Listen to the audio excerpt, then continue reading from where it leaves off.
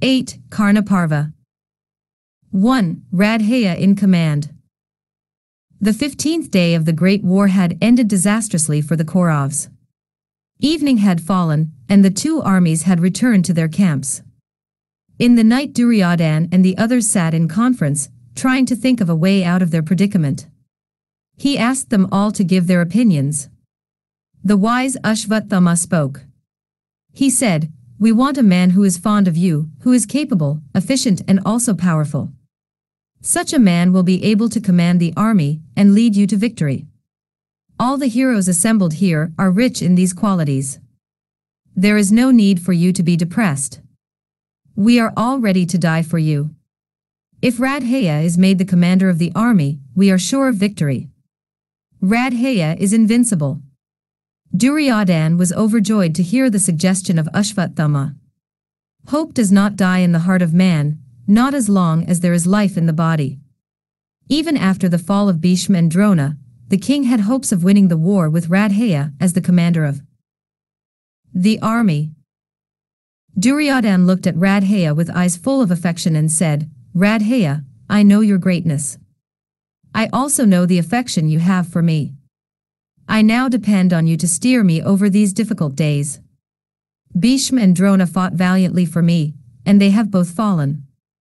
Bhishma was always fond of the Pandavas. After him we installed Drona as the commander according to your advice. Both have fallen, both by unfair means. They were attacked when they were without weapons. 2 defenseless men have been killed by the enemies. But both of them were fighting without their full vigor. They did not want to hurt the 5 Pandavas. Drona was too fond of Arjun to fight to his utmost. But you are different. For the first time in this war, I am leaving my army in the hands of one who hates the Pandavas as much as I do. You must lead us all as Kartikeya led the host of the divine army. I ask you very humbly to take up this great task." Radhaya was very happy to hear the words of the king. At last, the time had come when he could repay the debt of affection and gratitude which he owed Duryodhan. He said, "Nothing will please me more than to do this service for you, my king. I will destroy Arjun in the battle tomorrow and lay the world at your feet. I am eager to fight with them all, and I am eager to kill Arjun. I am sure to kill him." Duryodhan installed him as the commander. Radhaya was given the coronation bath and was formally installed as the 3rd commander of the Kaurav army. Duryodhan thought the world to be already his since his Radhaya was the commander. The 16th day of the Great War dawned. It was wonderful to see Radhaya at the head of the army. He looked splendid like the sun which had just risen in the east. He wanted to arrange the army in the Makaravaya. The mouth of the Makara was Radhaya. The eyes were Shakuni and his son Uluk. At the head was stationed Ashvatthama. The neck was made up of the sons of Dhritarashtra. At the center could be seen Duryodhan with his serpent banner. The left foreleg was made up of Kritvarma and his army. The right hind leg was in the keeping of Sushana, the son of Radhaya. The left hind leg was in the charge of Salya. The right foreleg was made up of Kripa and his army. The tail was made up of some other brothers of Duryodhan.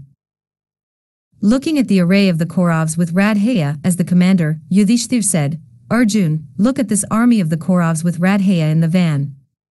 When I think of the same army just 16 days back, when our grandfather had arranged it in the terrible Vaya, which was impenetrable, and now when I see it arranged in the Makaravaya, I do realize the dwindling in the size. What a great calamity has befallen these men.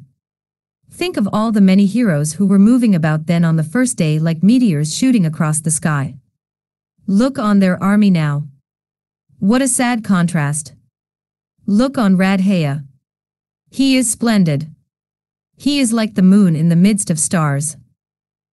He is the one person on their side who is to be feared. Arjun, if you kill just this one man, victory is ours. There is no one else worth mentioning." Arjun saw the truth of his remarks. He looked at his army. It had also suffered at the hands of the 2 commanders Bhishma and Drona and at the hands of Ashvatthama. He arranged it in the form of a crescent. The left horn had Bhim guarding it. The light horn had the one and only Drishtadhum to guard it. At the center was Arjun, behind him were Yudhishthir, Nakul and Sahdev. Arjun's chariot wheels were as usual protected by Yudhamenyu and Uddamauja.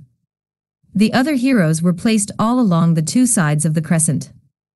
The trumpets and war drums made music and the two armies clashed. It was somewhat like the first day's battle. The same procedure was adopted. Drona's unorthodox methods of fighting was a contrast to the more dignified procedure of Radhaya. It reminded everyone of Bhishma's fine and righteous leadership. The Kauravas were able to forget the loss of Bhishma and Drona when they saw the brave and handsome Radhaya in their van. Early during the fight, Bhim was able to kill the proud king Keshimadruti. Radhaya advanced towards the Pandav army. He was destroying it ruthlessly. Nakul came to the front and accosted Radhaya. Bhim and Ashvathama met in a duel. Satyaki met Vinda and Anuvinda, the Kakaya brothers on the side of the Kauravas. Not to be confused with the Avanti brothers who were killed by Arjun on the 14th day's battle. The king fought with Yudhishthir. What was left of the Samsaptaka army challenged Arjun. Kripa fought with Drishtadhum, and Shikhandi with Kritvarma. Sritakyuti met Salya.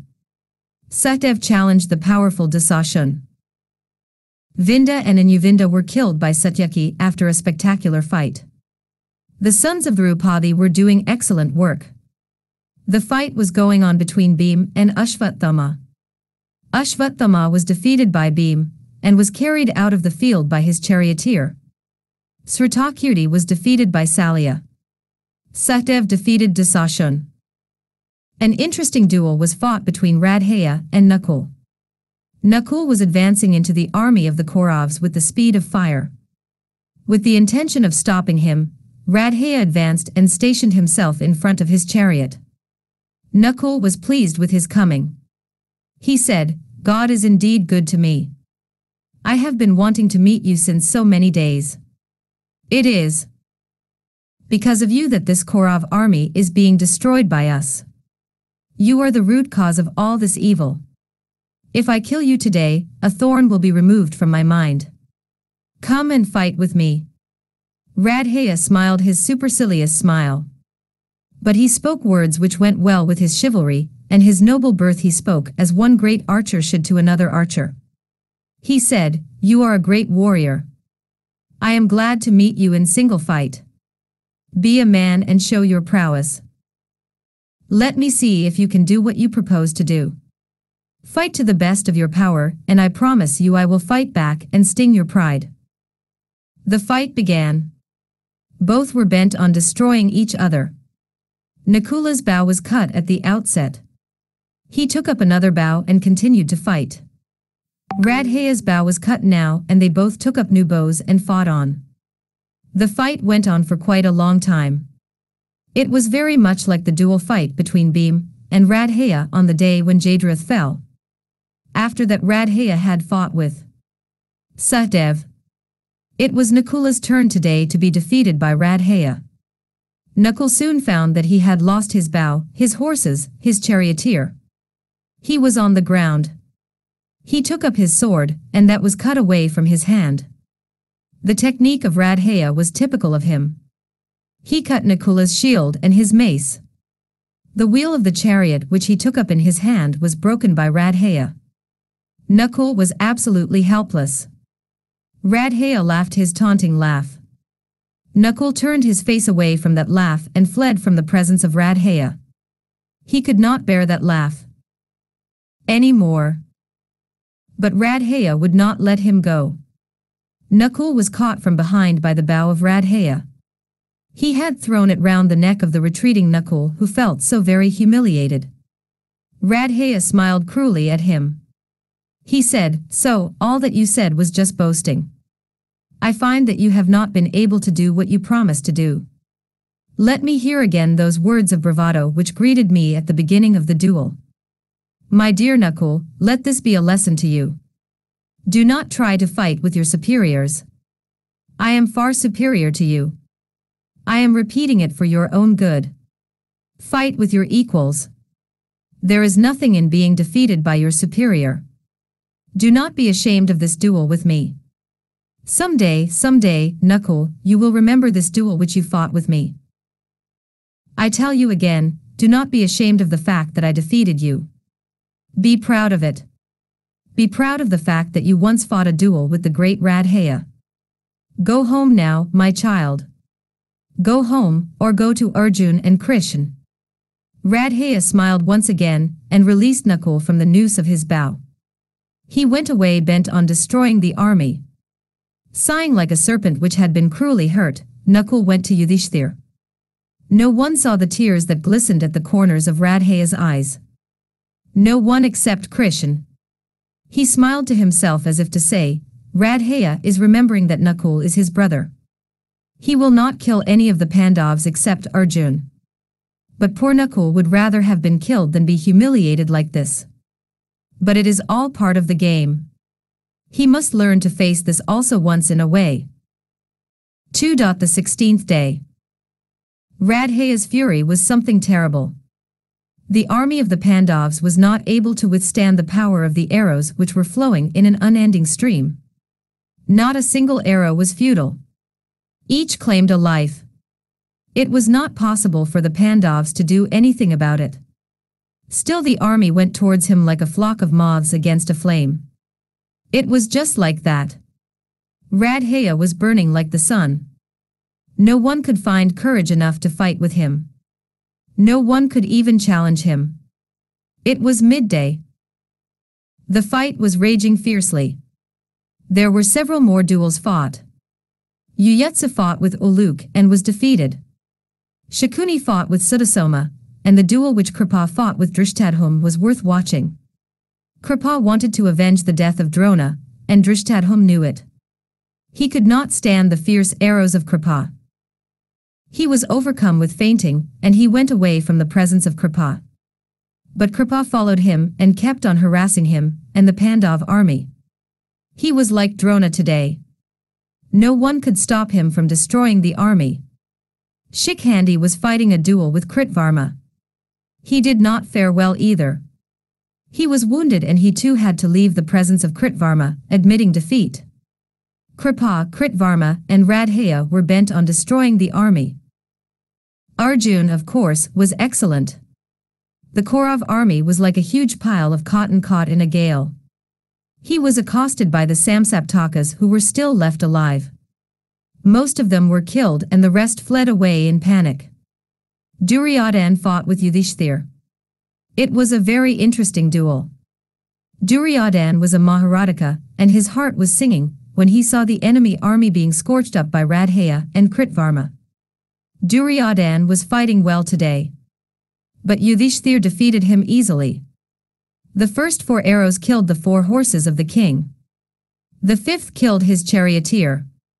The 6th tore away his banner, and the 7th broke his bow. The army was watching this feat with amazed eyes. The 8th arrow tossed the sword of Duryodhan from his hand. The next 5 were enough to hurt him. The arrows followed each other so swiftly that Duryodhan had no time even to think. Seeing his condition, Radhaya, Ashvathama, and Kripa hurried to his assistance. Other warriors surrounded Yudhishthir and the fight became general. It was well past midday. Bhim was almost like Arjun, so fast was the rate at which the army was melting at his touch. Duryodhan fought again with Yudhishthir. He had not forgiven him for humiliating him earlier in the day. Yudhishthir was only too happy to oblige. The fight went on longer. Finally Yudhishthir threw a javelin at him, and the king fainted because of a wound in the chest. Kritvarma came and took him away. The war raged on till the end of the day. A large portion of the army on either side had been slaughtered. But nothing remarkable happened on the 16th day of the Great War, the first day of the leadership of Radhaya. The sun sloped his way towards the west. The fight went on long after that. The soldiers were scared that the fight might continue far into the night, as it had happened once before. They all tried to leave the field even before they were asked to withdraw. The two armies were withdrawn. There was not much celebration on either side, nor was there much depression. It was again like the first day of the war when the noble Bhishma was the commander. 3. The last night of Radhaya. Duryodhana must have been disappointed when he saw that Radhaya did not kill Arjun. He must have noticed too the duel which Radhaya fought with Nakul. He must have seen that Nakul was not killed when Radhaya could easily have done so. But the king did not speak a single word in criticism. He was so fond of Radhaya that he had never once spoken harshly to him. He knew too that Radhaya was just as disappointed at the fact that Arjun was still alive. Just before they parted to go to their tents, Radhaya wrung his hands together and said, "Arjun fights well, he is skillful and he is very clever. He has a charioteer who can tell him what he should do, and it is the skill of Krishna that is keeping Arjun alive. But tomorrow, I will do the needful. My lord, tomorrow I will achieve what I have sworn to achieve." His hands were grasped with affection by Duryodhana, who said, "I know it, Radhaya. I know it." All the heroes had retired for the night. The thoughts of all of them hovered round Radhaya. Radhaya went to the tent of Duryodhana. It was late in the night. They were alone, discussing the plans for the morning. Radhaya knew that he was the one man on whom Duryodhana was depending for his victory.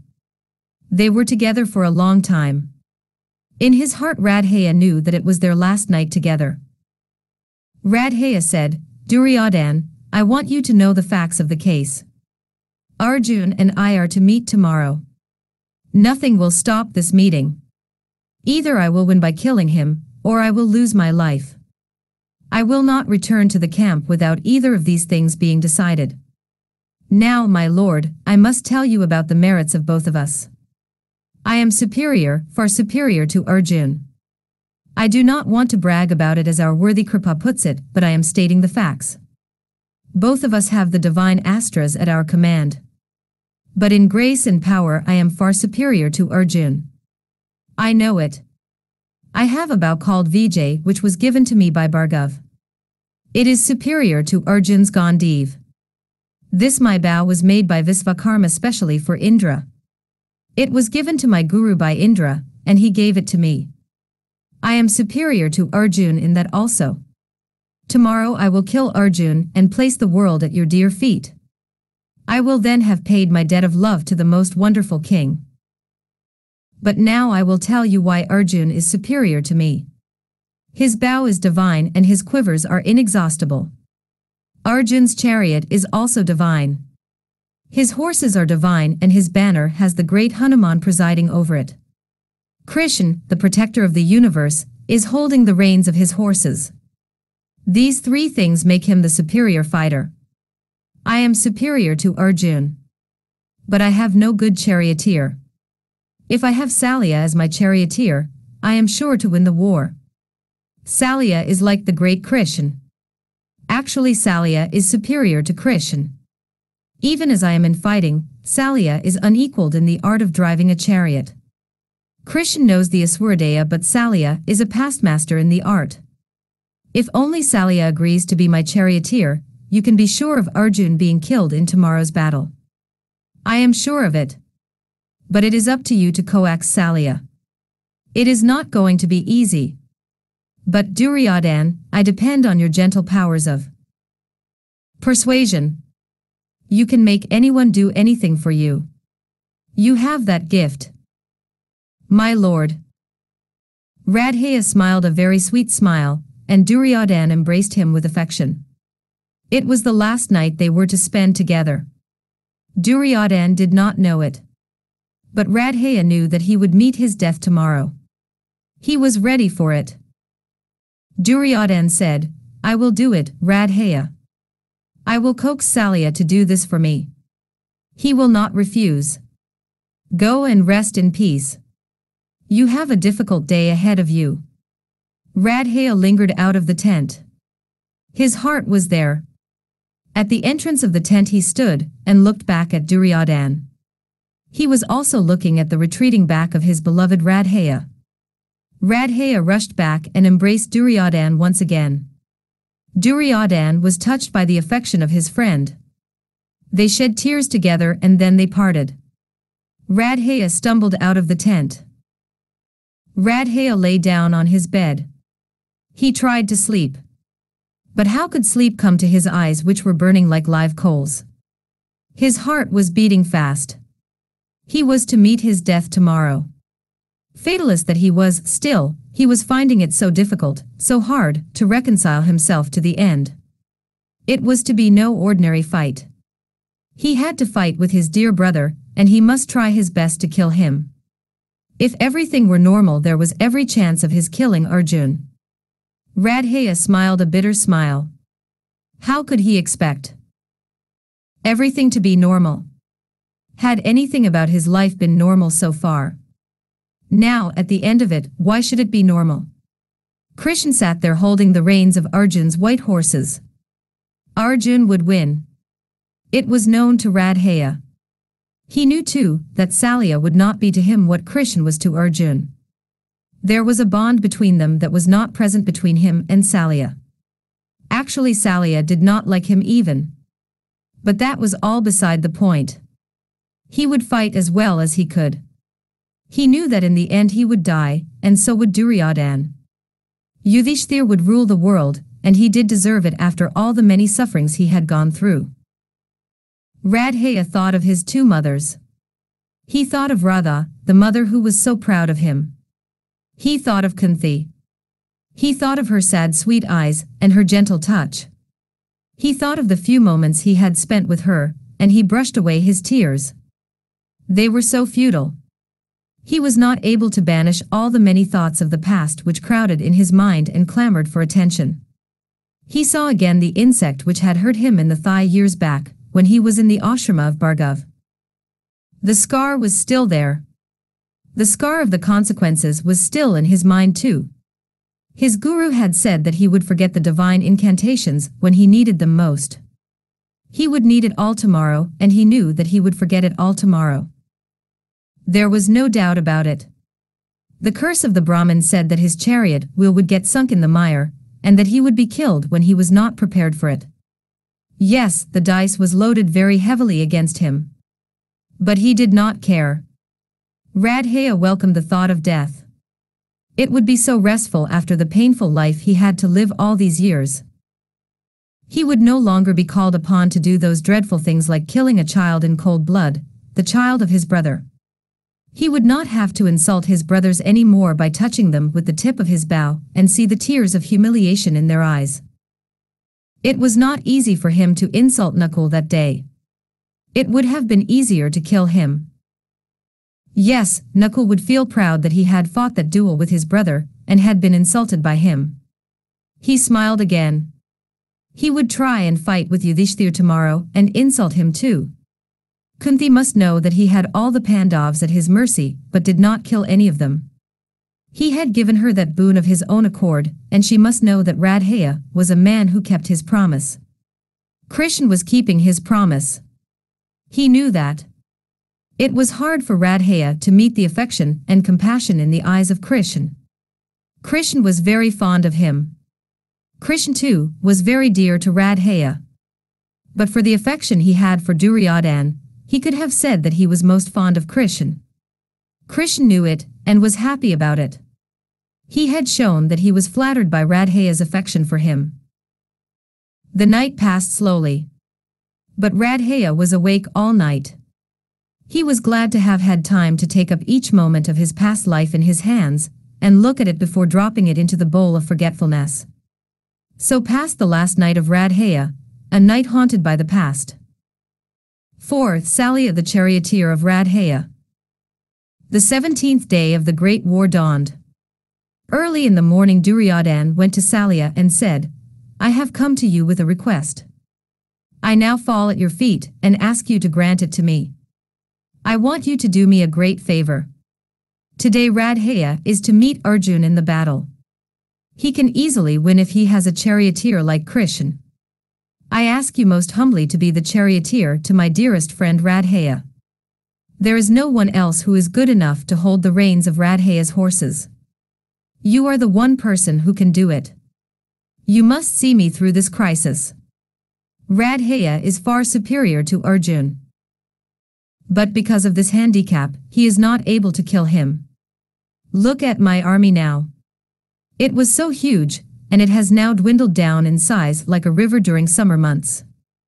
I had so many great heroes fighting for me. Most of them are dead, they died so that I may live. I do not know how I will escape the sin of killing so many of them. But all that is not a thing to worry us now. In this army only a few are left. You are the greatest of them all. You are the one person who can help me to win the war. Radhaya is sure to kill Arjun, with you as his charioteer. You are as much interested in my welfare as Radhaya is. You must help me. Radhaya is invincible even by the gods, why then should I worry about this mortal man, Arjun? Please agree to my proposal.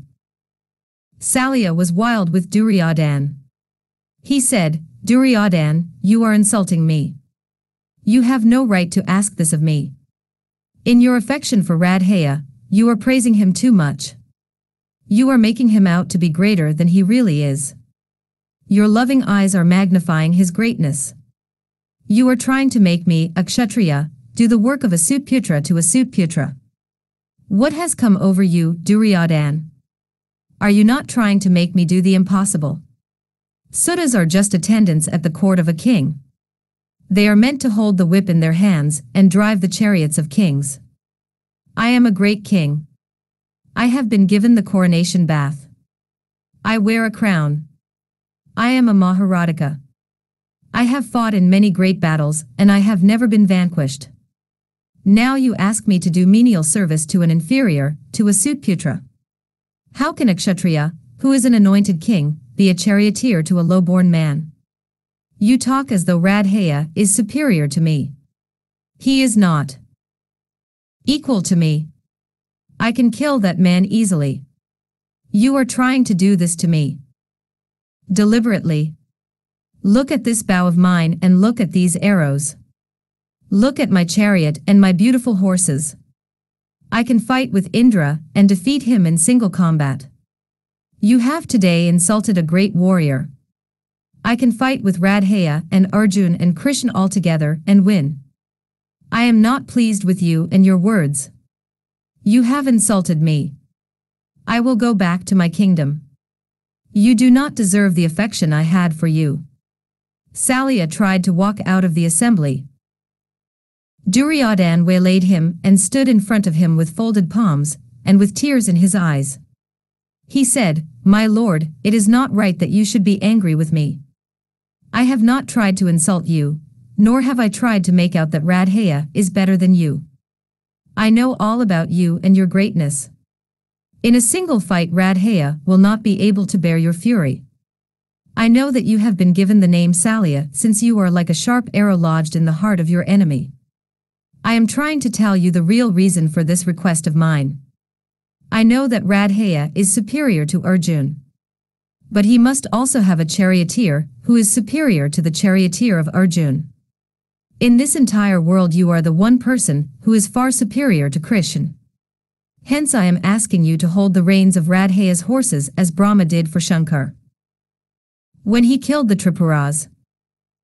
Actually, my lord, you are twice as good as Krishna. You must do this for me and Radhaya. Salya heard the words of Duryodhan. He said, Duryodhan, you have today said in the midst of all these heroes that I am superior to Krishna. I am pleased with your remark. I will become the charioteer of Radhaya. Since you consider me to be the only person to do so, I will do it. I promise to you in the presence of all these people that I will drive the chariot of Radhaya. Duryodhan fell at his feet in gratitude, and went to his dear Radhaya to tell him about the good fortune that had befallen them. Duryodhan came back to Salya and said, I want to tell you something else. The great Bhargav obtained all the divine astras he had from Lord Shankar. The Lord had told him that the astras were not to be given to any low-born man. Bhargav agreed. He had Radhaya as his disciple. He has given all the astras and his own bow called Vijay to Radhaya. He is a great man, my lord. He has the gift of inner sight. He must be knowing that Radhaya is not a low-born soot. Radhaya must have deserved his gifts, or else he would not have given them to him. For a long time I have felt that Radhaya is not a Sutputra. He is the son of a high-born Kshatriya woman. He is the adopted son of Atiruth. I have no doubt about his being the son of some god. He has got to be a Kshatriya. He has been abandoned by his mother at birth, perhaps because of some indiscretion. This hero, glowing like the sun, cannot be a Sutputra. No deer can give birth to a leopard cub. Have you noticed his wide shoulders and his long beautiful arms? They cannot belong to a Sutputra who drives a cart. I know that he is a Kshatriya born to some high-born woman and a god. His birth has the cloak of obscurity thrown over it. But his caste shines forth like the sun through the darkest cloud. Some day, this riddle will be solved, and I will be the person to show the world that he is a Kshatriya. Radhaya is born to rule the world. You have got to see it. It is so obvious. My guess cannot be wrong. I know the greatness of Radhaya. Else, how can he be superior to Arjun the Great? Archer?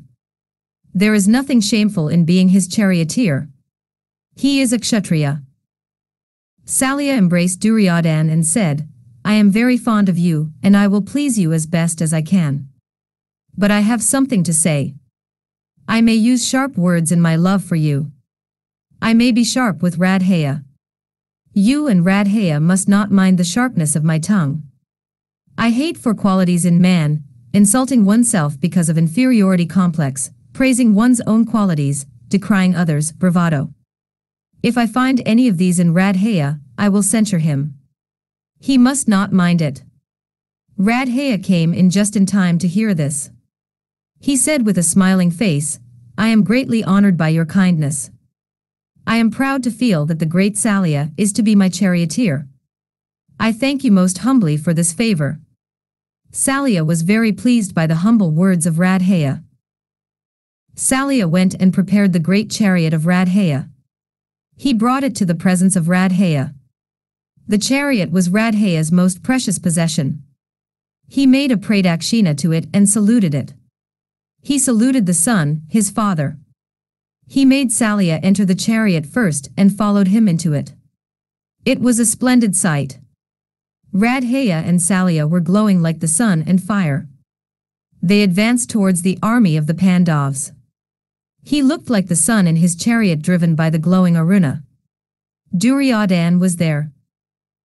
He spoke parting words to Radhaya.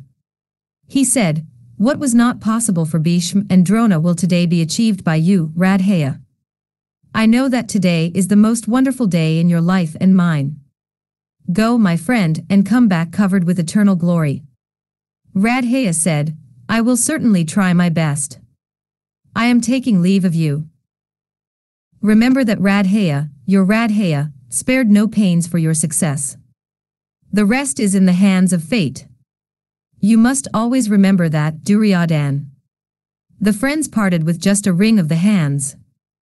Radhaya was moving away from Duryodhan.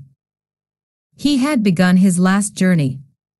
The tears in his eyes showed that he was conscious of it, that it was his last journey, and that it was the last meeting with his friend Duryodhan.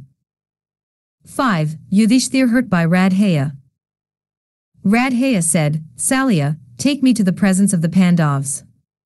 I am going to defeat all of them. I am sure to kill Arjun and win the war.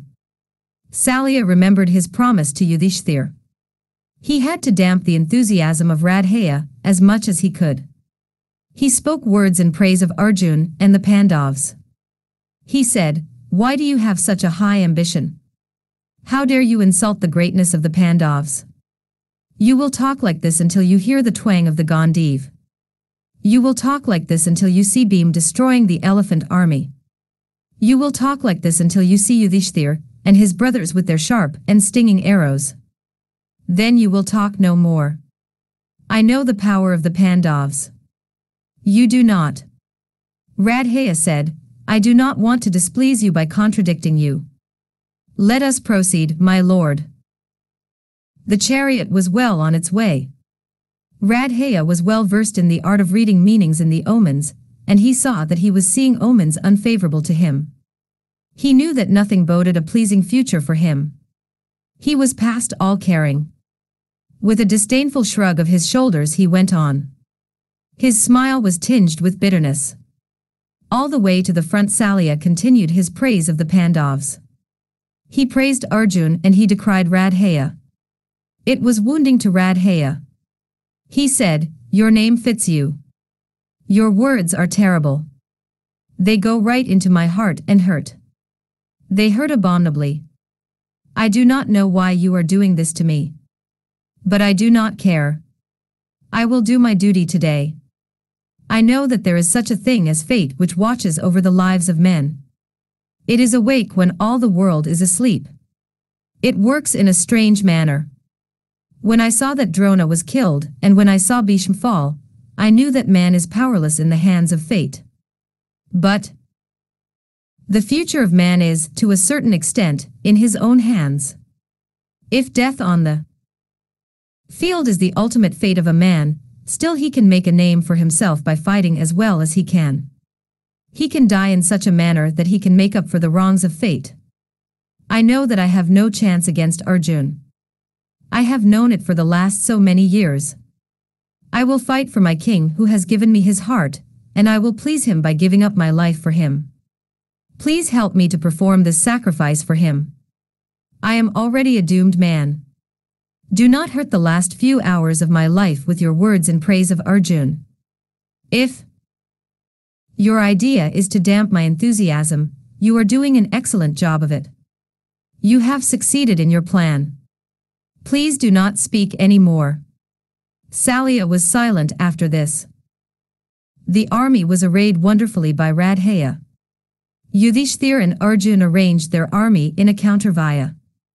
Yudhishthir said, Arjun, you must meet Radhaya today. Bhim will kill Duryodhan. Let us all meet them individually. Nakul will fight with the sons of Radhaya, Sahdev with Shakuni. Satanika will meet Dusaasun, and Satyaki will meet his cousin Kritvarma. Drishtadhum can take Ashvathama, and I will fight with Kripa. The fight began in 2 moments. The remnants of the Trigarta army rushed against Arjun. As was his custom, Arjun advanced single-handed. He had never taken an army with him. He had defeated the great Kalakayas and the Nivadakovach single-handed. He was able to work wonders all by himself. The noise made by the army was deafening. The clash of sword against sword, the whiz of the incessant arrows, the clash of mace against mace, the shrieks of horses and elephants as they fell down wounded, the beating of the war drums and the blaring of the trumpets, all these together made the battlefield a veritable home of noises. Radhaya was determined to fight his best today and die on the battlefield. He was like Bhishma on the 9th day of the war. He killed each and every one of those who came within the range of his arrows. The arrows were just singing past all the time. It was not possible for anyone to meet him. Many of the Panchal heroes were killed even at the beginning of the battle. Radhaya's chariot wheels were protected by his sons. Sushana and Satyasena were near the wheels and Vrishesana was protecting his father from behind. It was a formidable team. The Pandav host was trying its best to fight with Radhaya. Drishtadhum, Satyaki, the sons of Draupadi, Bhim, Shikhandi, Nakul and Sadev were all stationed against the chariot of Radhaya. Not one of them could stop the progress of his chariot. Bhim was able to kill Satyasena, the son of Radhaya. The other 2 were wounded. But Vrishesana came back in another chariot and continued to guard the chariot of his father from behind. The Pandav army was melting like snow at the touch of the sun. All the warriors were defeated. They had to abandon the presence of Radhaya, who was as terrible as the god of death. Yudhishthir advanced towards the chariot of Radhaya. He was bent on fighting a duel with him. With his eyes red with anger, the noble Yudhishthir said, "Listen to me, you low-born man. You are a Sutputra, and for the last so many years you have been trying to vie with my Arjun. You have sworn to kill him. You have been fond of the king Duryodhan, who is a low man though born of a high and noble family. Let me see your prowess. I want to see this valor of yours, depending on which my cousin has begun this war. Come, fight with me and show me how powerful you are. I will save Arjun the bother of killing you." Radhaya smiled and said, "So be it." He looked at Yudhishthir for a long time. He roused himself from the reverie and said, "Yudhishthir, you are a great man. You are a great fighter too. I am happy to greet you as one hero does another. I am happy to have been given a chance to meet you and spend some time with you. You may not believe it, but I am pleased to be with you for a while." He smiled his sweetest smile and began to fight with Yudhishthir. It was a great duel. Radhaya was hurt in the beginning by the arrows of his brother. He sat down on the terrace of his chariot, unable to bear the pain. He fainted away. He roused himself and continued to fight. Satyaki and the others came to help Yudhishthir, but Radhaya was unmoved. He routed all of them and was left fighting with Yudhishthir. Again there was a repetition of the technique of Radhaya. Yudhishthir's bow was broken. With a smile Radhaya broke open the glowing armor of Yudhishthir, who now stood without his bow and without his armor. His body was covered by his blood. Radhaya could not bear to see the blood of his younger brother. He hated himself for it. But it had to be done. The smile was still on his lips. He saw a javelin thrown by Yudhishthir. With a low laugh Tai broke it into two. 4 more of them were broken too. Yudhishthir's banner was on the ground. Radhaya had reduced him to the state of a helpless man who could be killed at a moment's notice. Yudhishthir glared with helpless fury at Radhaya. Radhaya laughed at him and his discomfiture. He touched Yudhishthir with the tip of his bow and said, "Yudhishthir, you are born in a great family. You are the eldest Pandav. You are a Kshatriya and my poor self is just a Sutputra, as you aptly put it. You, a Kshatriya, are supposed to be good at killing your enemies. But my lord, your honored self is not fitted for the role you have taken up. You are a Brahmin by temperament. You are wrong as a Kshatriya. Please do not attempt to fight with those who are your superiors. Do not challenge anyone unless you are sure of defeating him. Go back to your home, my dear Yudhishthir, or go where your brother Arjun is fighting. You can never kill Radhaya in single combat." Radhaya turned away from Yudhishthir and left his presence. As if to punish himself, he began to attack the army with renewed vigor. Bhim and the others tried to defend the army from the fury of Radhaya. They could not. Radhaya went to another part of the field. Bhim followed him there. He was wild with anger against Radhaya. He had hurled such insults at Yudhishthir. Looking at Bhim who was advancing, Salya said, "Radhaya, look at Bhim. He is angry with you. His face has never been so angry before. I have seen him after the death of Abhimanyu, and that of his son Ghatotkach. Even then he was not as angry as he is now. Today he looks like the god of death. I wonder why." Radhaya said, "You are right. Bhim is angry. He is angry for his brother whom I have insulted just now.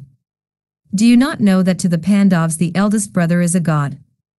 The eldest Pandav can command the love and devotion of all the other Pandavas. They are prepared to die for him. I will fight with Bhim." Bhim advanced towards Radhaya. They fought for a long time. In his fury, Bhim was able to make Radhaya faint. He wanted to cut the tongue of Radhaya for the words he spoke to his brother. Salya was displeased with Bhim. He said, "Bhim, do not be rash. Stop this. This is a wrong thing you are trying to do. Your brother was insulted by Radhaya, and you have therefore fought with him, and you have defeated him. That is enough. You can go back from here." As for killing him, it is Arjun's work. He has sworn that he will kill Radhaya, and it is he who must try and see if he can keep his promise. You can go away from here. Bhim thought that the words of Salya were true. He left the presence of Radhaya and went away. After recovering from his faint, Radhaya wanted to fight again with Bhim. The king saw what he wanted to do and sent some of his brothers to help Radhaya.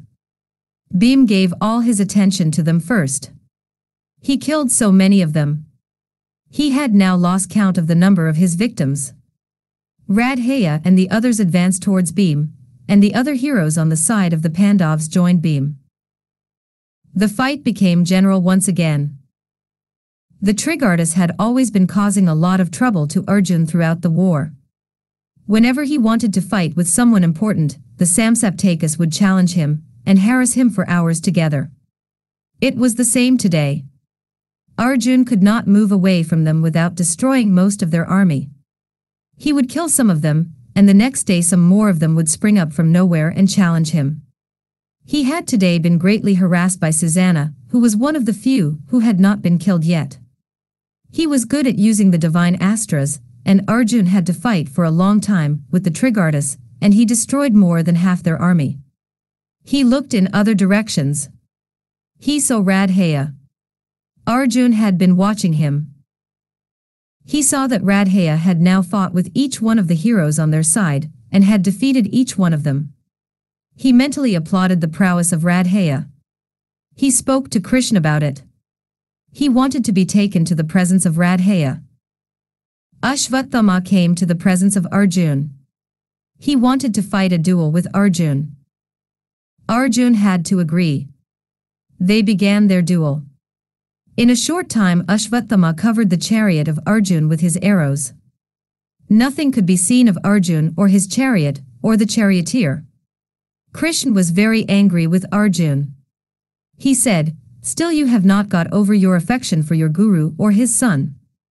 All that I have taught you so far has been just wasted. The foolish love you have for these two men is more than all my words. Your hands lose their quickness. Your fingers become numb when you see these men. Your Gandiv is asked to take some rest evidently, and you like to be harassed by Ashvathama. I am displeased with you and your soft fighting at the wrong time. You have always been like this when your opponent is one of these.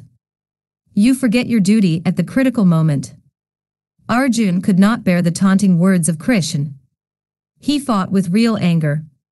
He removed the cloak of arrows which had covered them both. He fought furiously. He used several divine astras and was able to defeat Ashvathama. The horses of Ashvathama bolted, carrying him away from the battlefield. 6. In Yudhishthir's tent. Arjun turned his attention to the other heroes on the side of Duryodhana. The king of Magad and his brother were the next to fight with him. They were Dandadhara and Danda. He killed them both. He fought with the Samsaptakas once again. Krishna asked Arjun to hurry towards the chariot of Radhaya. He had to be killed that day. Arjun was in time to watch a fight between Ashvathama and the king of the Pandyas. The Pandya king was very proud of his prowess. He did not like to be compared to anyone since he thought himself to be far superior to all the others. He fought with Ashvathama and was killed by him. It was a great loss to the Pandavas. Arjun saw that a great portion of his army had been destroyed by Radhaya. Ashvathama was trying to kill his dear enemy Drishtadhum in a duel. Arjun joined in the general fight, and he was like a new lease of life for the depressed fighters. The enemy army was routed and the Pandavas advanced further towards the army of Duryodhana. Krishna saw the chariot of Radhaya moving about the field as fast as the wind. Radhaya was dancing on the field, so graceful was his progress. Krishna watched him and said, "It is a pleasure to watch Radhaya. Look at the graceful manner in which he draws the bow and shoots the arrows. His chest is indeed broad and beautiful. Look at the battlefield. It is strewn with bodies of soldiers and every one of them is wearing an arrow marked Radhaya. It is time you and he met. He has come to the end of his days on the earth. This great man has to die at your hands, Arjun. Let us hurry. Let us try and meet him as soon as we can. The several duels that were fought were all indefinite in their results. In some cases the Pandavas were fortunate, and in others the Kauravas. Radhaya and Yudhishthir met again in single combat. Radhaya was able to defeat him and wound him. It was so terrible that Yudhishthir could not even stand up.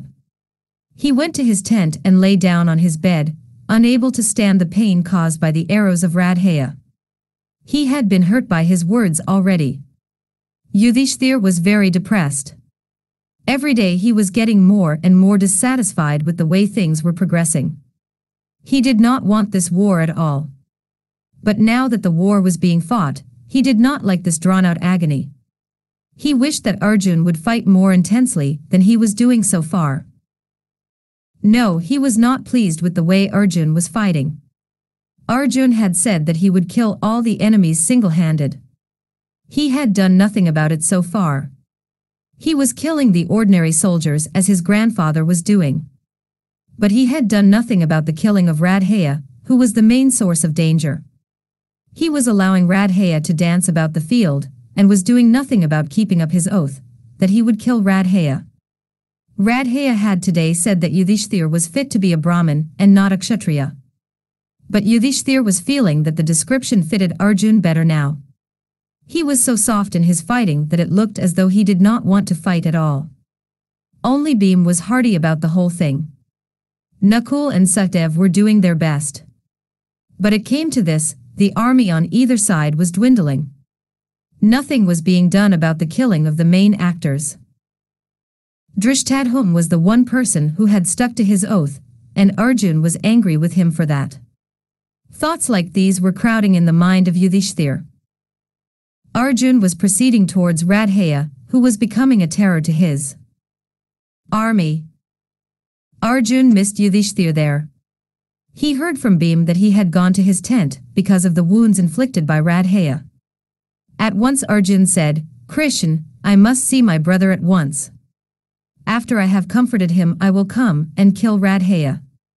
He asked Bhim to stay and ward off the enemy attack, and went to the tent where Yudhishthir was resting. Krishna and Arjun entered the tent. They saw Yudhishthir there, alone and in the depths of depression. He saw Krishna and Arjun come towards him. He got up from his bed and welcomed them. When he saw them coming to him in the middle of the fight, Yudhishthir thought that Radhaya had been killed, and that they had come to give him the happy news. He said, "After all, he has been killed. Radhaya has been haunting my sleep for the last so many years. He has been killed and I am so happy. Tell me, Arjun, how did you fight with him? How did his death happen, and with what astra did you kill him? Tell me everything in detail." Arjun said, "My lord, I have not been able to meet him yet.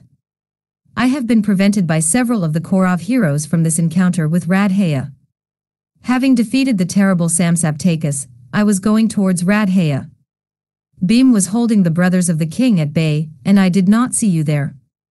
I was told that you have been wounded, and that you are resting. I became concerned about you and your welfare. So, here I am. I am going now to kill Radhaya. Please bless me and send me." Yudhishthir was greatly disappointed at the news that Radhaya was still alive. He lost his temper. He swore at Arjun. He used very harsh words. He insulted Arjun by saying, "Give me the Gandiv, which is just an ornament in your hand. I will go and kill Radhaya." Arjun was furious. Krishna intervened and said, "Arjun, can you not see that Yudhishthir has been wounded by Radhaya, and the suffering has made him impatient? He wants to rouse you into action. That is the reason why he is so harsh in his language." Yudhishthir had now cooled down, and he spoke gently to Arjun. He embraced Arjun and Krishna and said, "I send you forth with my blessings. I know that you will come back victorious." There was hope in his voice. He felt that the death of Radhaya was imminent. Krishna and Arjun had their horses refreshed and set out again to the front. The two were talking together as they proceeded. Krishna said, "Arjun, you have sworn that you will kill Radhaya. You can do it. But remember, he is not an easy opponent. He is the greatest archer on this earth. Even as you did during the days of the Rajya of Yudhishthir, Radhaya has also defeated all the kings of Bharatvarsh. He has defeated the king of Kasi single-handed when he won a bride for the king. He has defeated Jarasandh, whom I could not face. Radhaya is your equal, in fact he is your better.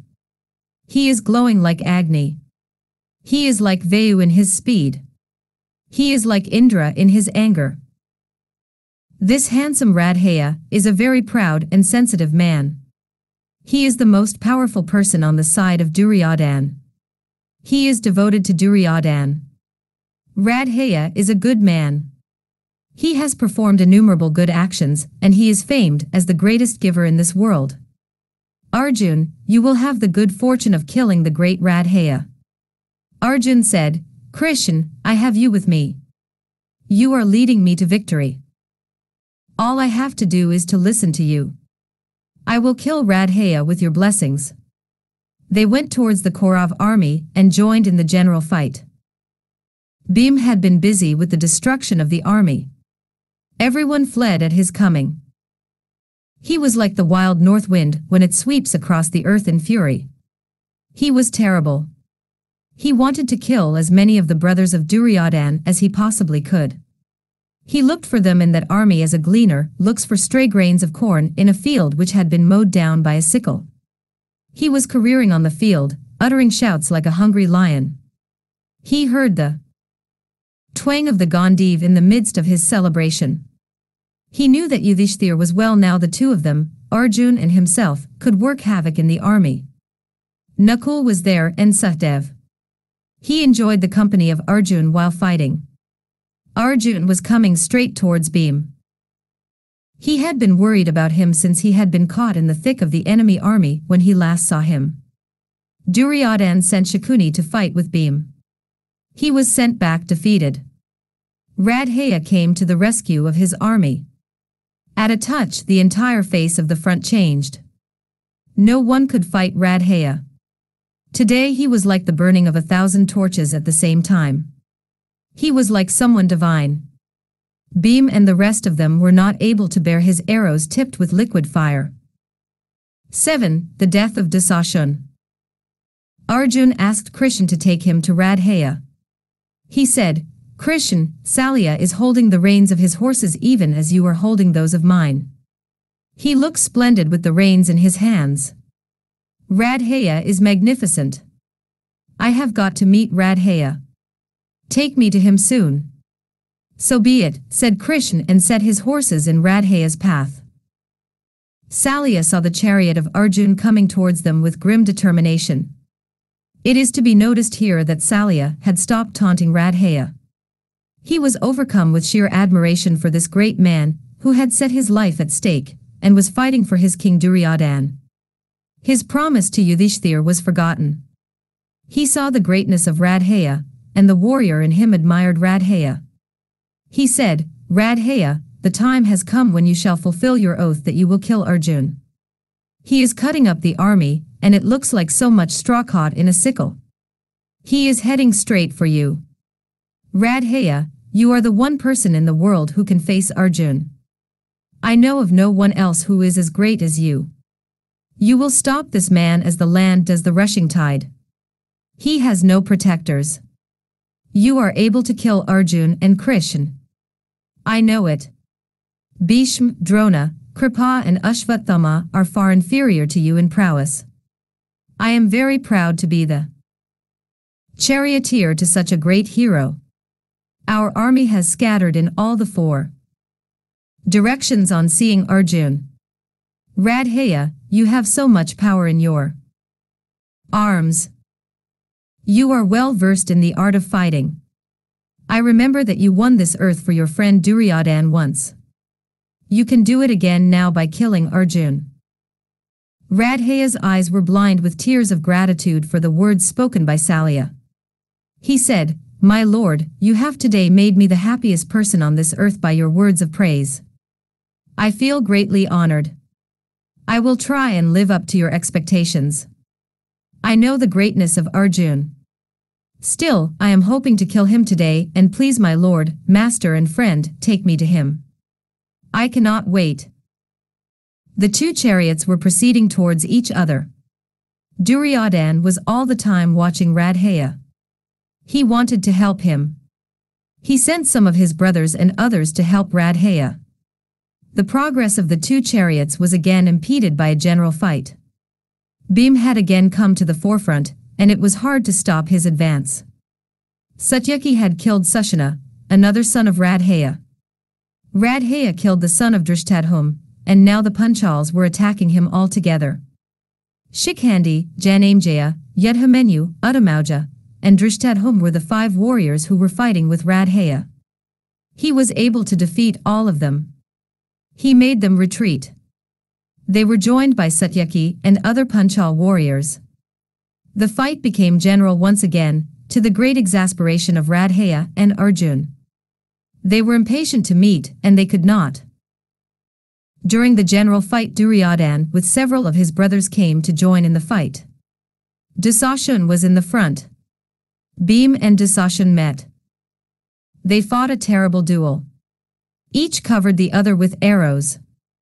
Dusaasun was a powerful fighter, and he hated Bhim. These two factors made him fight his best today. He withstood the onslaught of Bhim. Bhim said, "Come, Dusaasun, I have been waiting for this duel for the last so many years." Dusaasun smiled at him arrogantly and said, "I have always wanted to see you fight. I am just as happy about this duel as you are, Bhim." Bhim said, "I am glad you came to me today. I can today clear a debt I owed you for a very long time. I remember the time when you touched the perfumed hair of my Draupadi with your sinful hands. Ever since then, my dear cousin, I have always been thinking of you and only you. You might have forgotten it. But I have not." Dusaasun sneered at him. In an insolent voice he said, "Why should I forget? I remember it very well. I remember so many other things when you speak of Draupadi. I remember your running away from the house of Lak to save your lives. I am remembering the time you spent in the forest like animals. I seem to remember your taking for wife a monster called Hidimbi. I remember the city of the Panchals where Arjun won that woman for wife. I remember that all of you wanted her, and she agreed to play wife to more than one man, even as your mother did. I remember her as she stood in our court, a slave, thanks to our uncle Shakuni. They were fighting all the time. The fight was very fierce. Dusaasun was an excellent archer, and the javelin which was thrown at him by Bhim was broken into 2 by the arrows of Dusaasun. He was annoying Bhim by breaking his bow. Bhim was furious. He took up his mace, and with one fell blow he killed the horses of Dusaasun. He made Dusaasun fall down from his chariot by a powerful blow from his mace. Dusaasun was on the ground.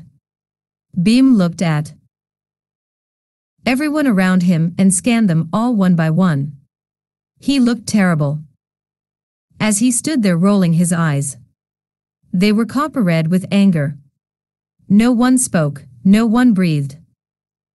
Bhim looked at Duryodhan standing near and said, "Yes, it is when you are looking on that I should do it."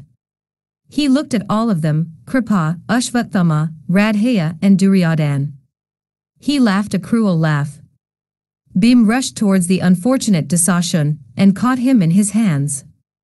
He caught him by the neck as a lion catches an elephant. He said, "Dusaasun, so you remember everything. Then how is it you do not remember the one thing which you ought to have remembered? I am going to drink the blood from your heart. Let me see who is able to stop me and save you." Bhim turned to the people around him and said, "Duryodhan, 18 days back you sent me a message through this jackal by name Uluk. You said, Bhim, you swore that you would drink the blood of Dusaasun. Drink it if you can. You may be able to carve meat for eating. But let me see how well you are going to carve my brother's heart. This was the message you sent me. I am giving the reply now. Watch me carve the heart of your brother. See me drink his blood. You were told that you will see your brother's helpless eyes, and that you will be able to do nothing about it. Look, Duryodhan, I have your brother by his neck now. Look at him like a sparrow in the grip of a hawk. You can see his eyes. They are asking you all to save him. Come and try if you can. It was the most terrible sight. No one could move. Everyone was paralyzed. Bhim threw Dusaasun on the bare ground. He placed his foot on his neck. He cut the right arm of Dusaasun from his body and threw it on the ground. He said, "Now the oath of Draupadi is fulfilled." She wanted to see this jeweled hand to fall on the ground, the hand which had dared to touch her hair. Bhim ripped open the chest of Dusaasun. He cut it with a swift stroke of his sword. Blood spurted out and Bhim put his lips to the wound as the blood rushed out warm from the form of the dying man. Dusaasun was not dead yet. It was terrible to see Bhim drinking human blood and saying, "This is the most tasty of all the drinks I have tasted so far." With the blood ebbed out the life of Dusaasun. Radhaya could not bear to see this dreadful scene. He could do nothing to help his friend. Salya saw the grief of Radhaya. He said, "You are too sensitive, Radhaya. War means all these things. Now that Dusaasun is dead, the king has only you to help him. Do not lose heart at the sight of this outrage. Duryodhan is plunged in grief. The fate and happiness of the king is all in your hands. Do not lose heart. Let us proceed to the spot where Arjun is. I am taking you away from here." Salya took the chariot of Radhaya away from the presence of Bhim. Vrishesana, the son of Radhaya, was advancing towards the army of the Pandavas. He went straight at Bhim. He was indeed the son of Radhaya. He had the same grace and power for which Radhaya was famed the world over. He was harassing the Pandavas. Arjun saw this. He came to fight with Vrishesana. Arjun had sworn that he would kill the son of Radhaya when he was looking on. After fighting with him for a while, Arjun killed Vrishesana with a sharp arrow. Radhaya had to see his son killed. He had just seen the killing of Dusaasun.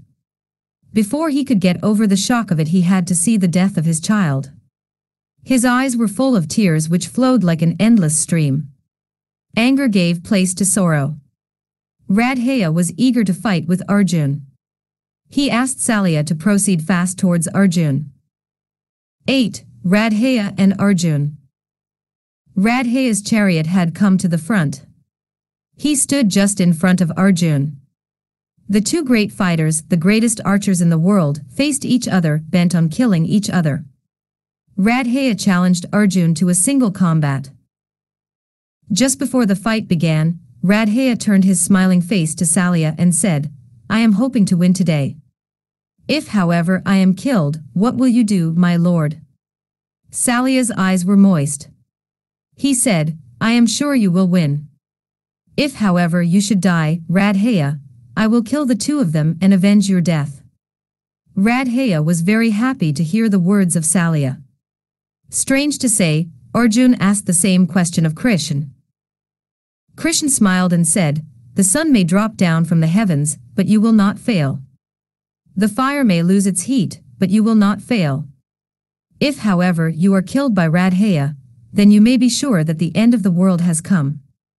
I will kill Salya and Radhaya with my bare hands. I will destroy the world with my anger. But that will not happen. I know it." The two charioteers glared at each other and the two fighters smiled at each other. They were ready for the fight. Ashvatthama saw them preparing themselves for the fight. His heart was suddenly full of compassion for everyone on the battlefield. He took the hand of Duryodhan and squeezed it. The king was still heaving with the sobs caused by the death of his beloved brother Dusaasun. Ashvatthama said, "Duryodhan, look at these two heroes getting ready to kill each other. Stop this war. Make peace with the Pandavas. They are good men. My father is dead. Bhishma has fallen. In a short while Radhaya may be dead. I will ask Arjun to stop it. He will listen to my words. Krishna will welcome the suggestion of peace. I cannot be killed and my uncle cannot be killed. Still, you may lose the war. Yudhishthir has always hated the thoughts of war. Bhim, Nakul and Sahdev will listen to their brother. This slaughter has gone on long enough. Stop it. Let Radhaya and Arjun live as friends. I ask you very humbly to make all hostilities cease. If you do not, I can assure you, you will be plunged in grief. Make them all your friends. Nothing will be more wonderful. Save your soul before it is too late. You know that I am not as fond of anyone else as I am of you. I want you to live, my dear friend. That is why I am asking you to do this. I am sure that Radhaya will be killed in today's fight. I want to spare you that grief. That is why I am asking you to stop this war. Look at the destruction caused to both the armies during these 17 days. You must ponder well and stop this war. Duryodhan looked at his friend and stood silent for a few moments. Then he said, all that you are saying is true, Ashvathama. I know it only too well. But it is too late. After seeing my beloved Dusaasun killed like that, I cannot think of anything else but war. We have gone too far, there is no return for us. It is no use thinking of the impossible. Things have been destined to follow a certain pattern. It will all happen just that way. Radhaya is right. There is no armor against fate. I must go on. I cannot stop. I thank you, my friend, for your affection. But it cannot be done. This war must go on to the last man. Duryodhan made arrangements for an army to surround Radhaya. Arjun had the entire Pandav army around him. They all wanted to watch while the great duel was being fought between the two great heroes of Bharatvarsh. The duel had begun. Radhaya and Arjun were fighting with just ordinary arrows and javelins and the like. They had not warmed up yet. It was just the beginning stage of a duel. It was more a display of the skill of both. The arrows of Arjun were cut up by Radhaya when they were in the act reaching him. The same skill was displayed by Arjun also. The tone of the duel changed in a moment. Arjun suddenly decided to use divine astras. He sent Agni-astra. Radhaya braced himself up and smilingly sent the Varunastra, the counter-astra. The fire caused by Arjun's astra was quenched by that of the proud Radhaya. The sky was now covered by dense black clouds and a cool breeze blew. The clouds were dispelled by the Vayavyastra sent by Arjun. Still, it was just display. There was darkness one moment because of the Varunastra, and it was dispelled by Arjun. Now Arjun sent the astra called Indra. It began to shower arrows on the entire army of the Kauravas. Radhaya was furious with Arjun. He took up an arrow and spoke the incantations for a great astra. It was the powerful Bhargavastra, the gift of his guru Bhargav. This astra was terrible. It destroyed all the arrows sent by Arjun. The entire army was amazed at the greatness of Radhaya. The army on both the sides suffered as a result of these astras. The Bhargavastra was more powerful than the Indra. The Pandav army was being harassed by it. The Kauravas were happy. Bhim was very angry with Arjun. He said, Radhaya is covering you with his arrows. The enemies are laughing at your condition, and you are doing nothing about it. If you cannot, just tell me and I will kill Radhaya with just one hit of my mace. His time is ripe. He will have to die and I will do your work for you. Krishna heard the words of Bhim and said, Arjun, it looks as though the words of Bhim are true. It looks as though we will never be able to emerge out of the veil of arrows which Radhaya has placed around us. Arjun, why do you hesitate? Krishna spoke to Arjun as Narayan to Nar. He said, Did you not kill Dambadbhava when he challenged you? Radhaya is Dambadbhava. You must use all your astras against this man who is a past master in the art of fighting. Send the Brahmastra. You must remember who you are. You must remember the purpose for which you have been born on this earth. Rouse your sleeping self and do the needful. Arjun remembered his previous birth. He invoked the Brahmastra, after saluting it in his mind. The four quarters were covered by the arrows from this astra. Arjun and Krishna emerged out of the cloud that had been covering them up till now. Radhaya was sending a stream of arrows. It looked as though he did not need any astra to cause a continuous stream. Arjun was not able to bear the power of the arrows of Radhaya. But he managed to recover himself. He had covered the chariot of Radhaya with his arrows. For a while the Kauravas thought that Radhaya had been killed. There was loud lamentation. But Radhaya came out of it easily. The two heroes were equally matched. They sent against each other all the astras they knew. Yudhishthir heard that the great duel was being fought between Arjun and Radhaya. With difficulty he got up and came there to watch the duel. The sky was filled up with all the devas who had come to watch the fight. Indra and Surya were very nearly on the point of fighting a duel on behalf of their sons. Bhim was also being hurt by the occasional arrows of Radhaya. The entire army on either side was suffering from the arrows of both of them. Both the bows, Vijay and Gandiv, were making music. There was no other noise there on the field except the twanging of the strings of these bows. There were often shouts and cheers, now from the Kauravas and now from the Pandavas, when something graceful was performed by either of the two. Radhaya cut the string of Arjun's bow. Arjun replaced it with great speed. With a smile Radhaya cut that also. Again it was replaced. This happened 11 times. Arjun was replacing the strings so quickly and so skillfully that Radhaya was lost in admiration. He praised Arjun in his mind. He was proud of this younger brother of his. He loved him so much when he fought so well. Radhaya was covered again by the arrows of Arjun. Looking as angry as Rudra at the end of the world, Radhaya began to harass Arjun. He had with him 5 deadly snake-like arrows. These he sent towards Krishna. Arjun was furious.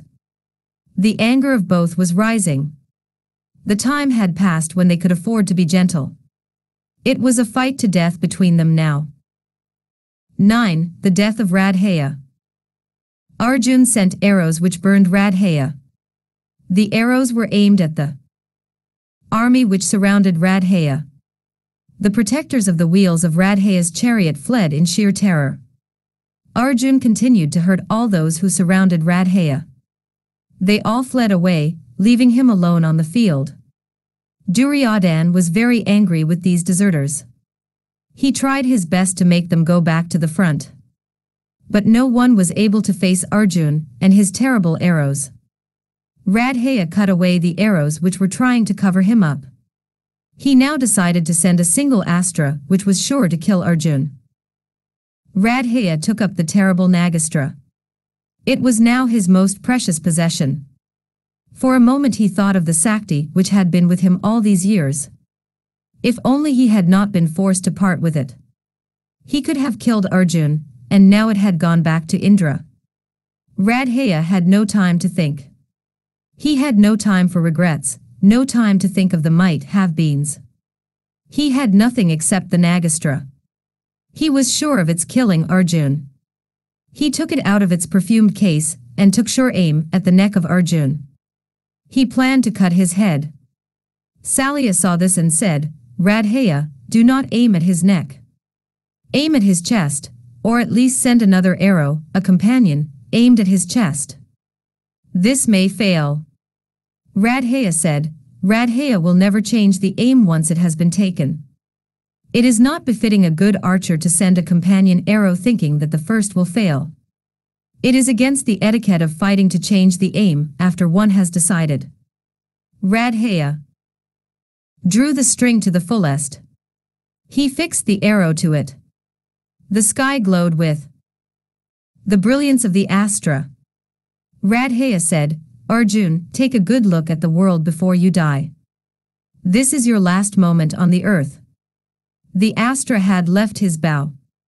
It coursed along the air like a streak of lightning, spitting fire as it approached Arjun. The army was watching with bated breath. The Pandavas were sure of the death of Arjun. Then happened something which baffled the plans of Radhaya. Krishna pressed hard on the horses.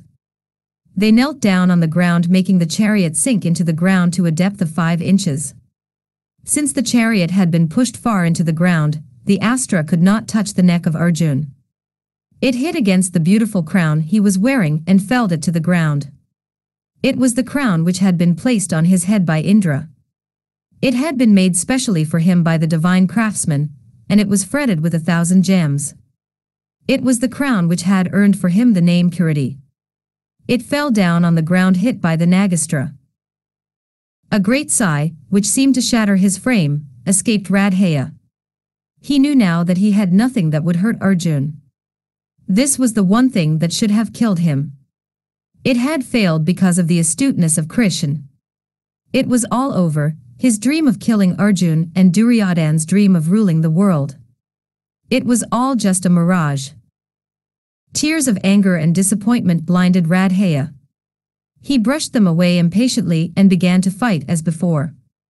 Arjun bound up his beautiful curly hair with a white kerchief and resumed fighting. Yudhishthir was still gasping with relief. It was a close thing. He had almost lost Arjun. But Krishna was there, Krishna who had said that the Pandavas meant his very life to him.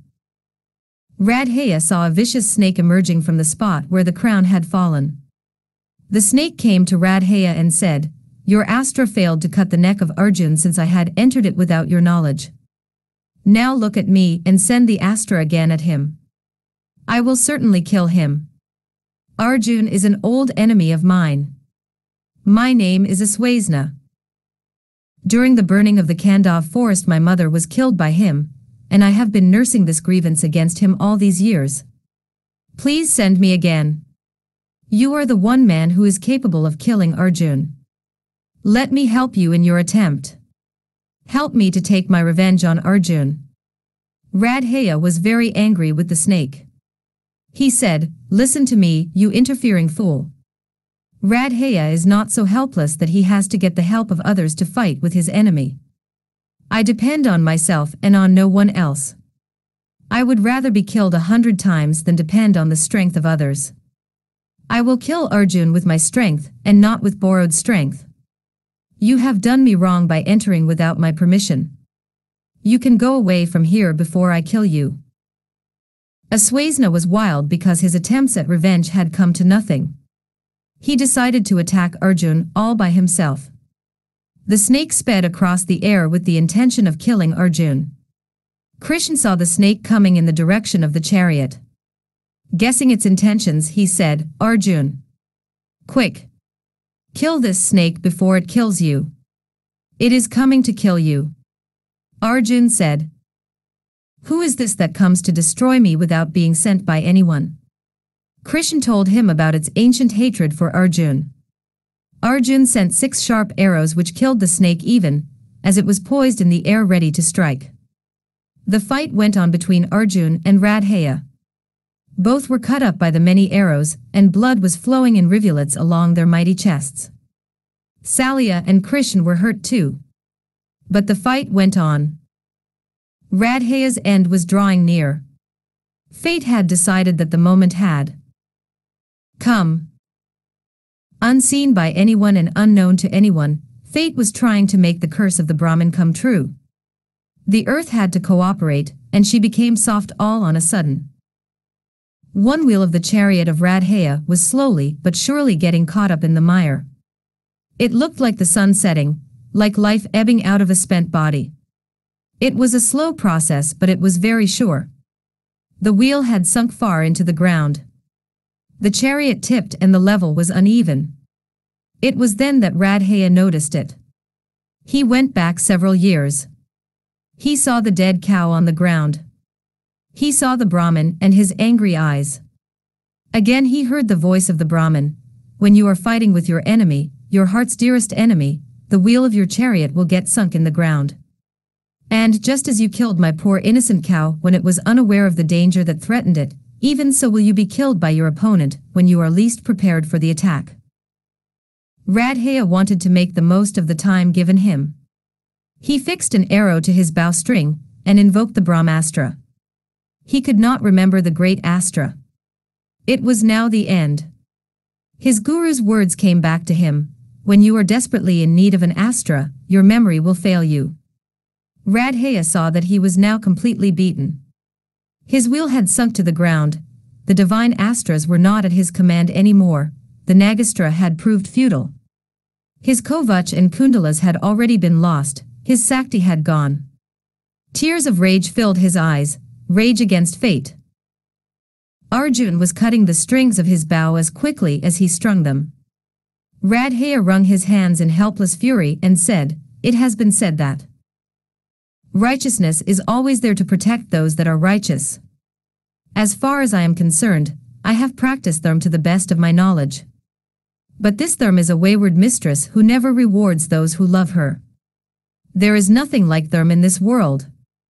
Radhaya was being hurt by the sharp arrows of Arjun. But he had become quite indifferent to all these things. Arjun sent the great Indrastra against him. With very great effort of the will, Radhaya remembered the Brahmastra and sent it to baffle the Indra. His chariot had its left wheel completely sunk in the ground. The protectors of the wheels had been scared away long ago by the fury of Arjun. Radhaya had to descend from the chariot. Arjun fixed an arrow to his bowstring, and he had planned to invoke the great Rudrastra. Radhaya's eyes filled with tears of wrath and helplessness. He said, "Arjun, the left wheel of my chariot has sunk into the ground. It is just my fate and nothing else which has caused this to happen at this critical moment. If you will wait a moment, I will raise it. You are a great hero. You are a righteous fighter. Please stop your fighting until I am ready.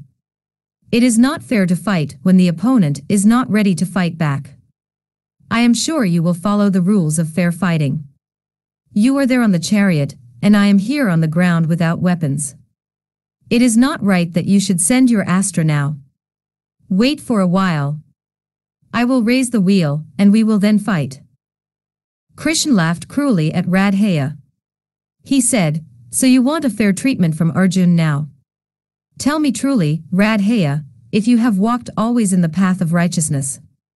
You have been part of Duryodhana's plots against the Pandavas. You were there when their queen Draupadi was dragged to the court by Dusaasun. You gloated over her helplessness more than the others. You never thought of righteousness when the game of dice was being played. Why talk of what happened long ago? Let me remind you of something which happened but 4 days back. Yes, 4 days back. All of you killed Abhimanyu." Krishna's eyes were red. His face was terrible to look at. It was distorted with fury and sorrow at the thought of Abhimanyu. He said, "Yes. Abhimanyu. 6 heroes murdered him. He wanted a fair chance. He did not have a single weapon. With the wheel of his chariot in his hand he called you all to fight with him one by one. Did you think of the rules of fighting then? Who cut the bow of Abhimanyu from behind, when he was unaware of it? Was it a hero who knew the rules of fair fighting? You disgust me with your demands for fair fighting. How dare you expect it when you did not pay any attention to it then?" Krishna's lips were throbbing with rage. Krishna's words hurt Radhaya more than the arrows of Arjun. He knew it all to be true. He hung his head down and went on with his attempts to lift the chariot from the ground. It was almost like his attempts to live against all odds. Krishna knew all about him. He knew that the one wrong act he did in his life was loving the sinful Duryodhana. But he was paying the price for it with his heart's blood. Was that not enough? Why should Krishna wound him like that? It was all destined long ago that he had to be the only true friend of Duryodhana. Fate had decided his future, and it was no use trying to explain one's actions. He loved this man Duryodhana. He was prepared to do anything for him. He committed sin for his sake. He had never approved of the shady plans of Shakuni. He had even tried to prevent Duryodhan from taking the advice of Shakuni. But it was of no use. Radhaya never did have the heart to deny Duryodhan the happiness of his triumph over the Pandavas. Radhaya had been so hearty in the Sava on that memorable day. Since he wanted to please Duryodhan. Krishna knew it, and yet he accused him of unrighteousness. But now there was no time to think. He could not unweave the web that had been woven once. He had been caught in it. It was now time to die, to lay down the arms and rest. He had paid the debt in full. Radhaya left the wheel of the chariot and went back to fight. Arjun did not send the Rudrastra. He sent the Agneya, and it was baffled by Radhaya sending the Varunastra. Radhaya's body was weak with the effort he had to expend in remembering the incantations. That was the last astra he could recall. He had to depend now on just his own skill to ward off the astras of Arjun. Arjun was now sending the Vayavyastra. In between the exchange of arrows, Radhaya would jump down from his chariot and try to lift it up. Again he would resume the fighting. It was a sight that should have made the gods weep. It was awful to see the great Radhaya in such a terrible condition. No one could help him. No one could come near him because of the arrows of Arjun. And again, everyone was too stunned by the horror of the situation to do anything. Salya could do nothing. He had to manage the horses which were ready to bolt at any moment. Their bodies had been mangled so ruthlessly by Arjun. Radhaya sent a powerful arrow to kill Arjun. The impact was just terrible. It fell on Arjun's chest and he fainted. The Pandavas thought that he was dead. The Gandiv slipped from his hand. It was a great moment for the Kauravas. They were sure that Arjun was killed. But before they could cheer, Arjun recovered from the faint. His eyes took on a crimson hue. He felled the banner of Radhaya. The glittering banner fell on the ground looking like a fallen rainbow. With the fall of that banner fell all that was dear to Radhaya, his fame, his name. The heart of the Kauravas broke when they saw the proud banner of Radhaya lying on the ground, drenched in the blood of Radhaya. He tried once again to lift up his chariot. He could not. He gave up all hopes now. But still he was trying. He was on the ground with his two arms straining at the wheel. His veins were like whipcords. His face was wet with sweat and blood pouring down his temples. His eyes were raining tears of mortification. Krishna said, "Arjun, you must hurry. You must kill Radhaya before he comes back to the chariot." Arjun took up an arrow which was like a thunderbolt. Looking at it, the Kauravas lost heart. Arjun invoked the divine astra, and fixing the arrow to his bow he pulled the string to his ears. He released the arrow. The sky was illuminated by the splendid arrow as it sped on its way. Radhaya was bending down. His arms were still trying in vain to lift up the chariot. The arrow of Arjun came very near him. Radhaya just looked at it, and even as he was looking at it with a smile of sheer contempt in his eyes, it cut the head of the great Radhaya.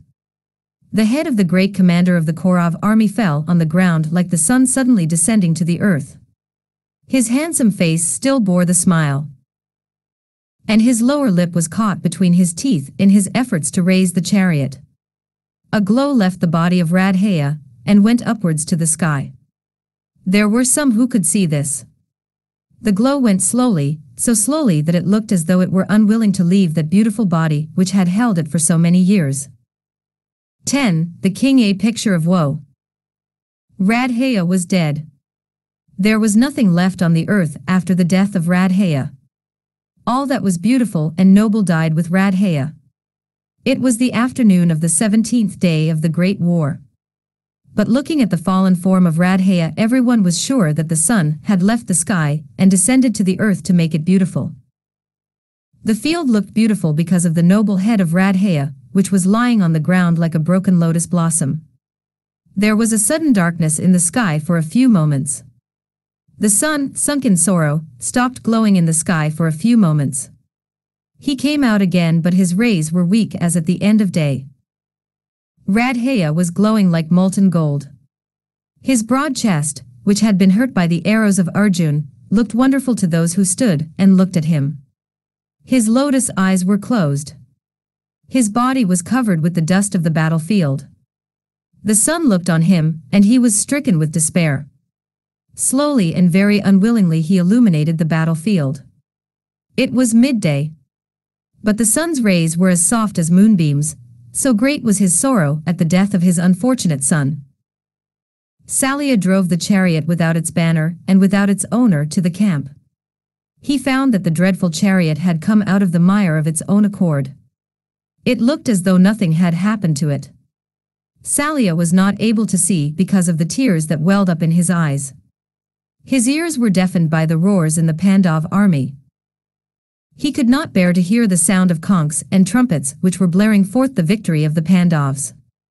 Salya hurried to the presence of Duryodhan. The king was a picture of woe. His heart just broke when he saw the fall of the greatest of all men.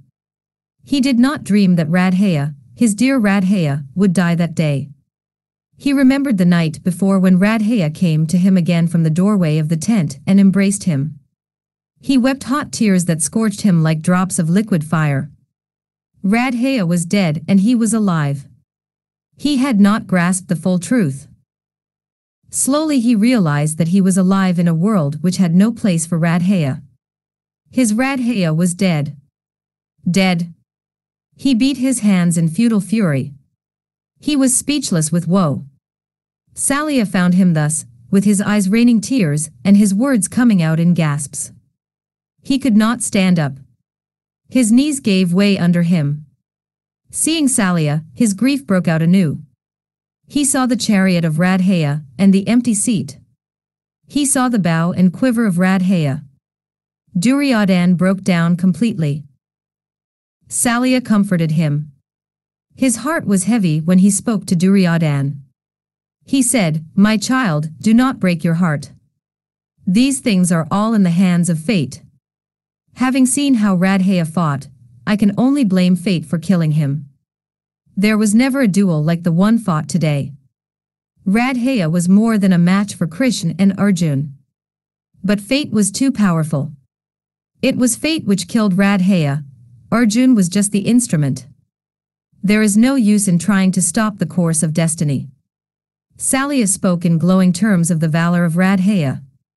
He said, "He has now reached the heavens. Do not grieve for Radhaya. He is happy now. Recall the army. It is not in a condition to fight. They have all become numb with the shock of the fall of Radhaya. Even the sun shines but dimly today, though it is not evening yet. Stop the war for the day." Duryodhan left it all to the others and sat sunk in woe. Ashvathama and the others came to Duryodhan and tried to pacify him. But nothing could soothe the wounded heart of Duryodhan. He sat where he was, all through the terrible night. Radhaya was alone on the battlefield. He was dead, but beauty had not left his noble face. His body was glowing as though there was still life in it. People were still afraid to approach him.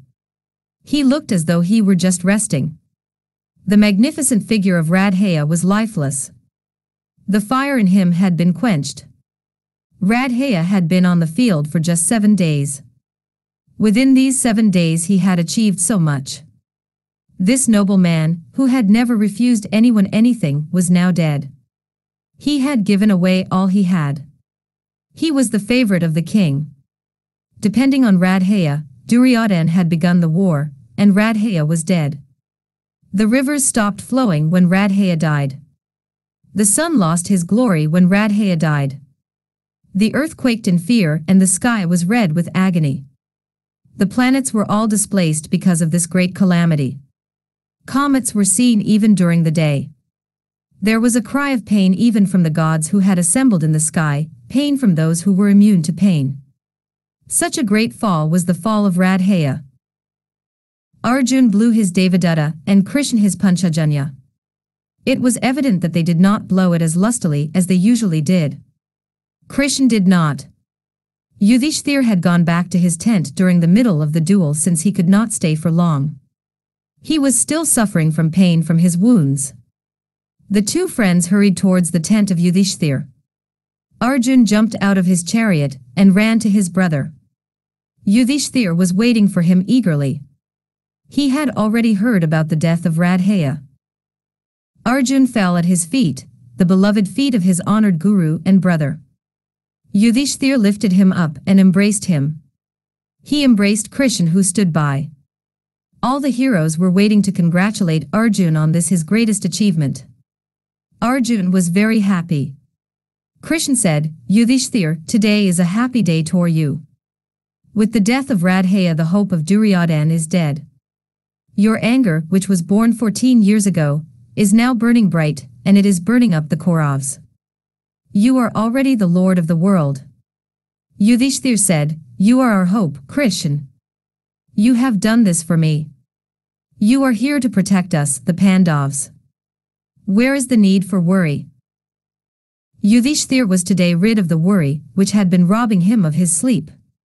He was so happy that Radhaya was dead. He wanted to see him dead. He called for Arjun's chariot and, followed by his friends, proceeded to the battlefield to see the dead form of Radhaya with his own eyes. He saw the three sons of Radhaya lying on the field. He saw Radhaya sleeping peacefully after the fitful fever called life. Yudhishthir looked for long at the beautiful form of Radhaya and returned to his tent. He heaved a sigh of relief. He spoke nothing for a long time. The sun sloped gratefully towards the western hill. It was a day fraught with the greatest misfortune for him. It was the day when his beloved son had been killed in the battle. The sun was grateful for the few hours of respite. He needed all his strength to appear again in the east next morning to usher in another day of pain. 11. With his grandfather. Duryodhana did not want to think of anything. He thought of the day of the tournament. That was when he first saw Radhaya. He wanted to see him now. In the dead of the night, when the entire camp was sleeping, Duryodhana hurried to the battlefield. He saw Radhaya. He sat by the side of his friend who had loved him so much. He had died for him. He just sat there looking at the handsome face of Radhaya. He thought he would go mad. He rushed from there. He ran across the entire field. He ran to his grandfather who was waiting for his death. He fell at the feet of the old man and sobbed as if his heart would break. Bhishma placed his old, tired hands on the head of this unfortunate grandson of his. He said, "My child, the death of Radhaya had to happen. You must not grieve so much for his death. He is happy now. He was a Kshatriya and he died as a Kshatriya should." Duryodhana was startled. He said, "So I am right. Radhaya was a Kshatriya. Grandfather, I have all along felt that Radhaya was a Kshatriya. Now you are saying the same thing. Tell me who he was. I am eager to know it. I will remove the stigma from his name at least now. I will do at least this for my friend who died for me. Tell me, grandfather." Bhishma said, "I know who he is. But I cannot tell you unless you promise me that you will not tell anyone about it. It was the wish of Radhaya that no one should know about it. He made me promise that I would not tell you about him until he died. Now that Radhaya is dead I can tell you, but you must keep it a secret until you die." Duryodhana was puzzled. He said, "If my beloved Radhaya desired it to be a secret, I will certainly respect his wishes. I will not tell anyone about it. Tell me." Bhishma pondered for a moment. He said, "Duryodhana, you are already suffering from a shock. Can you bear to hear this?" Duryodhana smiled a bitter smile. He said, "After seeing the dead form of my Radhaya, I am still alive. Does it not prove that my heart is made of stone? I can bear anything now. Tell me, grandfather, tell me, who is Radhaya?" Bhishma paused for a moment. He said, I will tell you. Strengthen yourself to hear the truth. Your friend was not Radhaya. He was Kante. Like the shock of sudden pain, the truth hit Duryodhan in the face. He reeled under the shock. He held on to the hands of his grandfather and said, What? Kante? Are the Pandavas the brothers of Radhaya? Tell me everything, grandfather. Bhishma told him all the painful details of the life of Radhaya.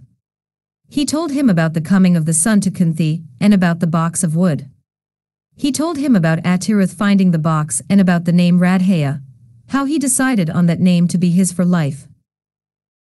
Bhishma told Duryodhan how Radhaya realized that he was not the son of Atiruth.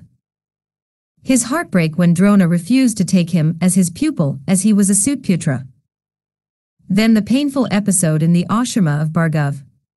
Then about the tournament when his love for Duryodhan was born.